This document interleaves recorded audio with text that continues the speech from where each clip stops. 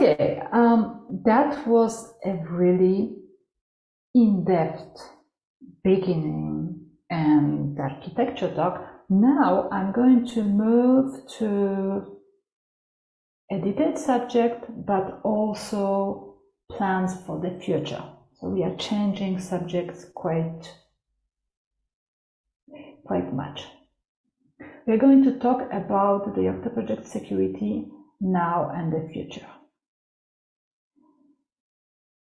Who am I? Why am I talking about all that? My name is Marta. If you cannot pronounce my last name, that's not a big deal. I'm used to that. I have a PhD in telecommunications, specializing in network security. Have been doing open source for the last 20 years, notably being the Vice President Treasurer of KDEV, the organization behind the KDEV environment. I've been also writing guest articles at IWNet. Now, what I'm mostly doing is to work on supply chain security. And I'm offering open source security related services. At the Yocto Project, I've been contributing certain things that you may know, the JSON output of the CVcheck, NVD API to Fetcher, and more things. Some of them we'll be talking about today. My name is Marta, and I'm really going to rush a little bit less than the previous presentation today. Now, we have quite many security-related features in the Yocto project. So I would like to give you, as a context, a little bit of the state of the Yocto project 2023. The things you may know already, you may be using them. Those are my personal picks. We do have compiler hardening options in Open Embedded Metacom distro include security flags. You are likely already using them and indirectly, but if you are building your own distribution, do not forget to include. We have the CVcheck, a tool that allows you to check your image, your SDK for the known and fixed security issues. All you need to do is to add inherit CVcheck in your Docker account. You run your build as usual, and then you get the result file. We also, in the CVcheck, support for patches with security fixes if they follow the naming scheme I've been presenting like an hour ago. So that is already quite nice, but it doesn't stop here. We have the CV flow and the LTS workflow, so the long-term support workflow, that takes into account that patches need to go from the master branch to the LTS versions. We are backporting security fixes to other releases. We have security focus layer, meta security with all the sub-layers, and you can find a lot of interesting stuff in there. And one thing that you maybe are not considering as security feature is the Yocto Project layer compatible program, which is enforcing your layer to adhere to certain best practices that do have security impact. Imagine, for example, a layer that modifies behavior of a package in a different layer in an unclear way. This may have security impacts. it may be introducing security vulnerability. And if your layers adhere to the Yocto Project compatible program, they do not have that issue, and they are following practices that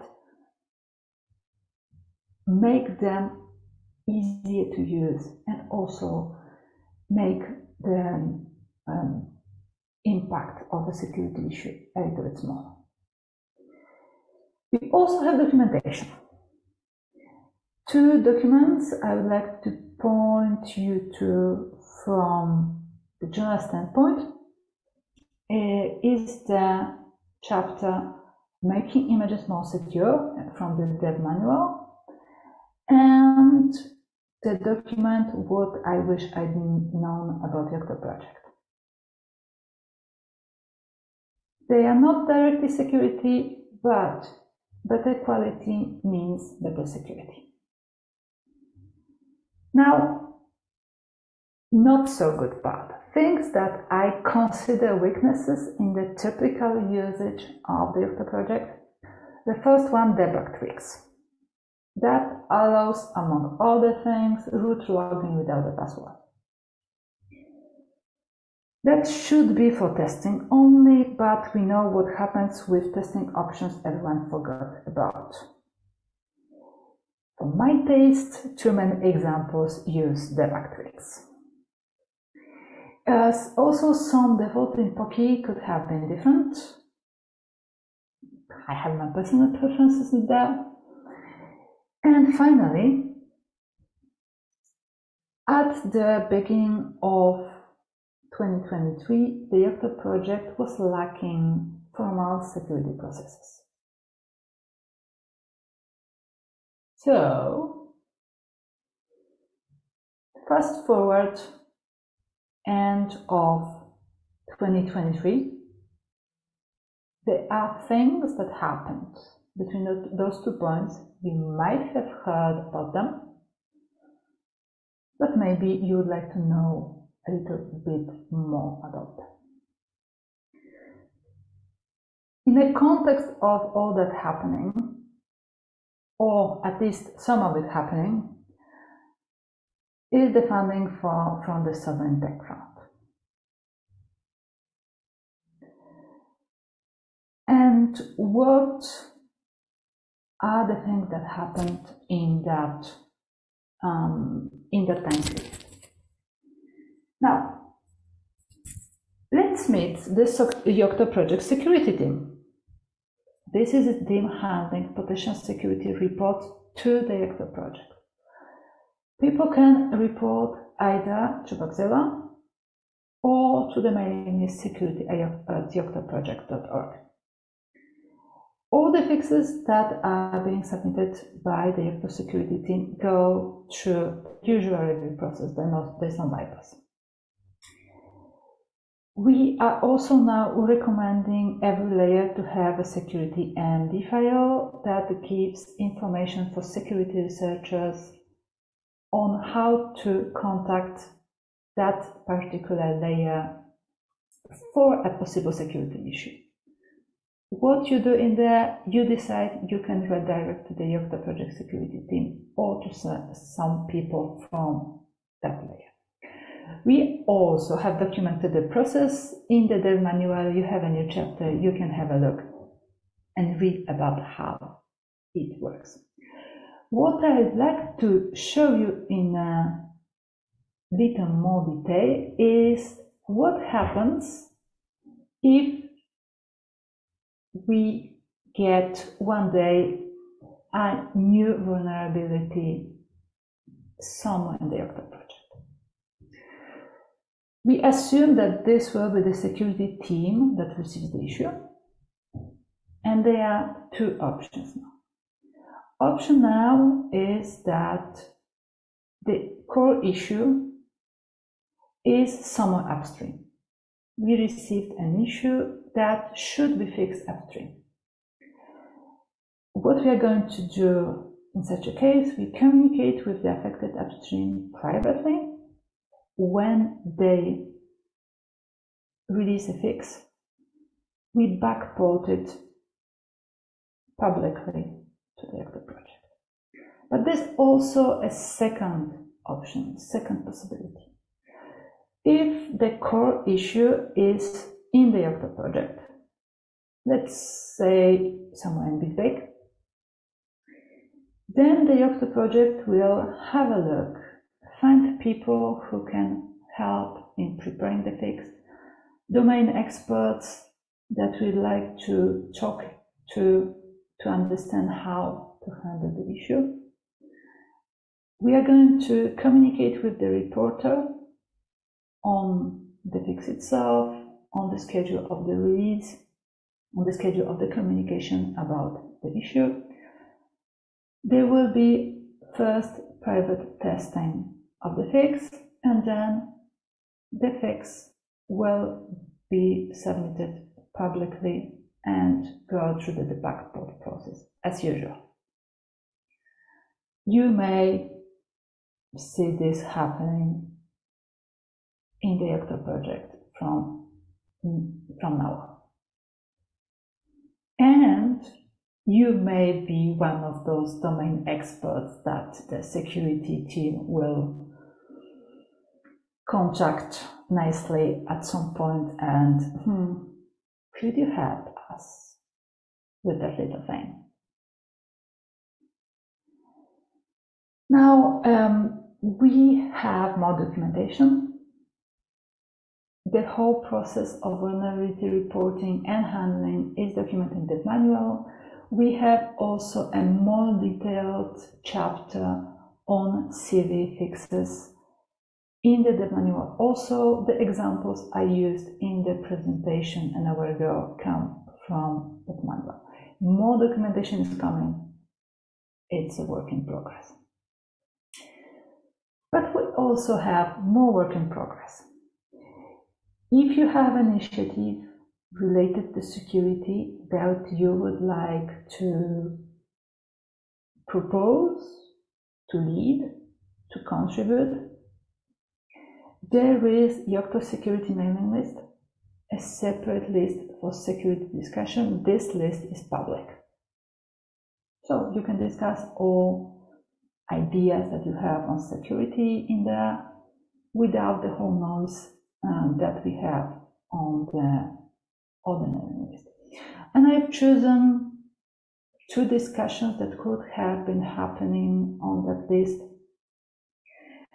And they're pretty interesting about initiatives that people are implementing for the Yocto project. One of them is the support for components that are inside of package. Currently, the CV checker is also only checking the main recipe version, but if that recipe contains all the software elements, it may be interesting to have a look at the CVs in that component. And there was another discussion about handling users and groups in a more secure way. An example, those are two examples, they are way more of such interesting discussions. Then we have the work on the CV synchronization. In this case, we have an observation that two persons or team are sometimes working on the same fix without knowing about each other. And when they start submitting a fix, they realize that they have wasted at least half of the time. So the proposal is to use the single synchronization point, who is working on which one, and share information. For example, share information that there is no upstream fix yet, to avoid people to have a look at this yet again. Have a look at the wiki if you are interested. I already received one message about the contribution to the synchronization, so that's a really good sign. I received one message between the previous talk and this one.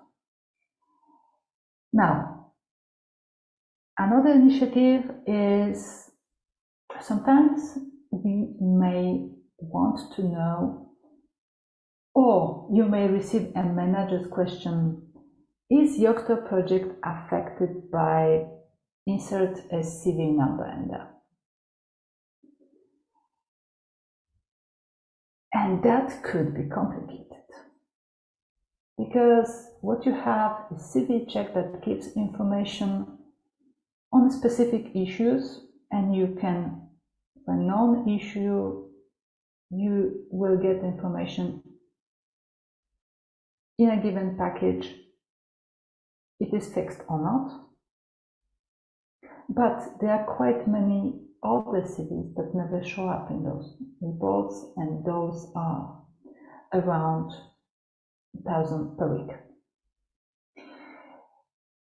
In this initiative, we are discussing an SL2 update by David Joyner and team. There is another presentation later today about the subject, and the discussion is open to join. Ask Marta or David, so me or David, if you're interested to participate. Then, a new version of SPDX will be published soon. The improvement from the SPDX 2 is a better handling of composition, and it's more modular. You can say which part of the SBOM you want to get. We have a proof of concept work available for everyone to have a look. The spec is not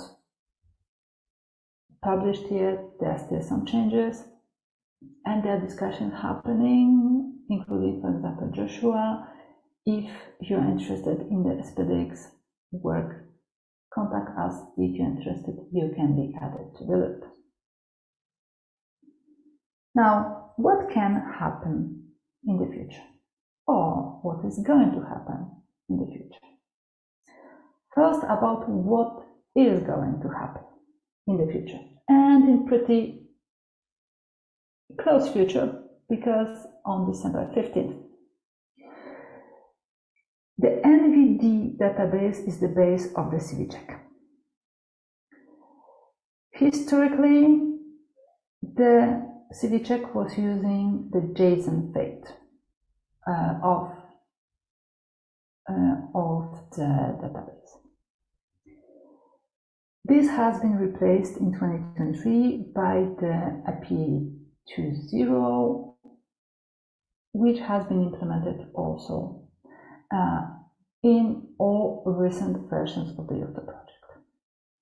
If you are up to date with the supported version, master or LTS of the Yocto project, then you have nothing to do. If you are in an old version and, for example, had an idea to backport the CV check to your old version, it will just stop working. Time to update. You can also have a look at the NIST timeline change. The deadline has been already pushed forward a few times. We are going to see when it happens and what will happen when they do that, because all the versions of the Yocto project are not the only ones affected by that change. But for all other subjects related to security of the Yocto project, what will happen next, that depends on you. If you are interested or you are benefiting from an existing initiative, existing functionality, convince your company to join. To join either on development time or on expert time. For example, we may need people for CV triage.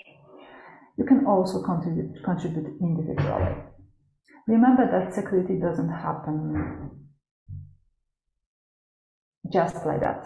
It requires work. And you can contribute before you will be forced to. The legislation is coming, some people have already mentioned.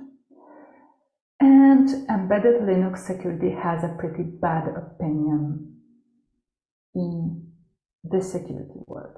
So we are going to hear more about that. If by any chance you haven't heard about the CRA, I wrote an article for LWN that could be a nice introduction about the main subject.